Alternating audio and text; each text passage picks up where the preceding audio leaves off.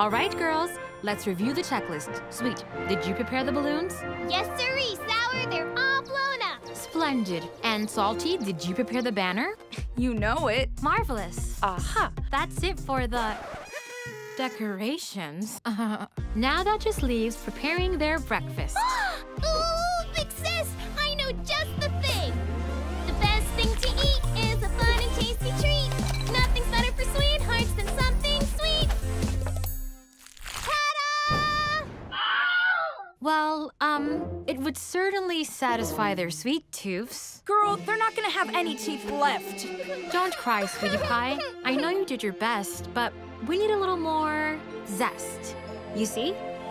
The best thing to devour for their breakfast hour is food packed with power, something healthy and sour.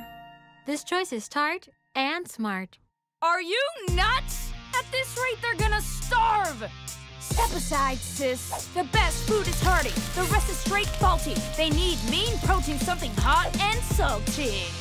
Ah, here. At least pair it with my orange juice. It prevents heart disease. Yeah, and let's add some whipped cream so we can go from parfait to partay. Fine, yeah. While we're at it, here's some bacon so your pancakes can stack up. Girls, is everything all right? What is all of this commotion?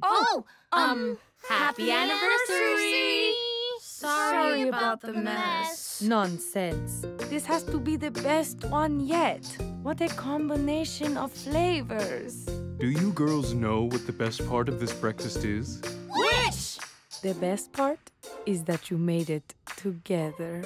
When flavors come together, everything tastes much better. Man, this breakfast is good.